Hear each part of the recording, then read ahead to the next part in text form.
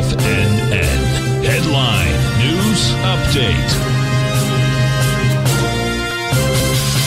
Welcome back, folks. Dow Industrials up 1, NASDAQ down 82, S&P's off 12. Gold caught the bid as it did silver. You get gold trading up $15, 18.22. You get silver up 56 cents, 23.04. And King Dollar's down 51 ticks, trading 95.433. Euros at 114, yen's at 115. The British pound's at 135 to $1 US. Now, check it out, folks, because if you go over and take a look at the SPY, what you're going to see here is this.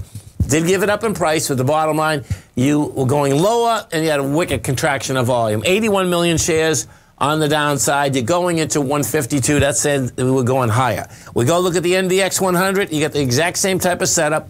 Gave it up on price. That being said, guess what? Not enough volume. You get 56 million. You're going into 94. Now, watch this. This is incredible. And if this stays like this, on the NYSE, yeah, there it is. You only did 862 million shares. So the bottom line is that you pull back with dramatically lighter volume. And as we're pulling back, let me see. So we're trading into the day of, let me get this. It's going to be dramatically lighter volume. The 31st, okay, MVOLNE. 31st. Okay, so look at this.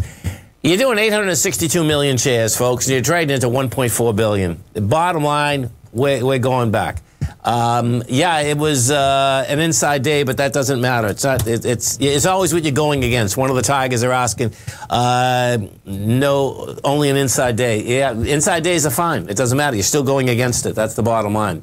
Gold contract caught a bid out here. And it's a good bid. Bottom line is that you've up 1440. You need more volume in the gold market. And we've done 138,000 contract, 35,000. That is not great contract volume.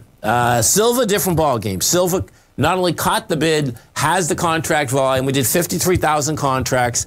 That little baby there is on its way up to the next swing, and the next swing up there is the 2475. And that's going to be all about King Dollar, folks.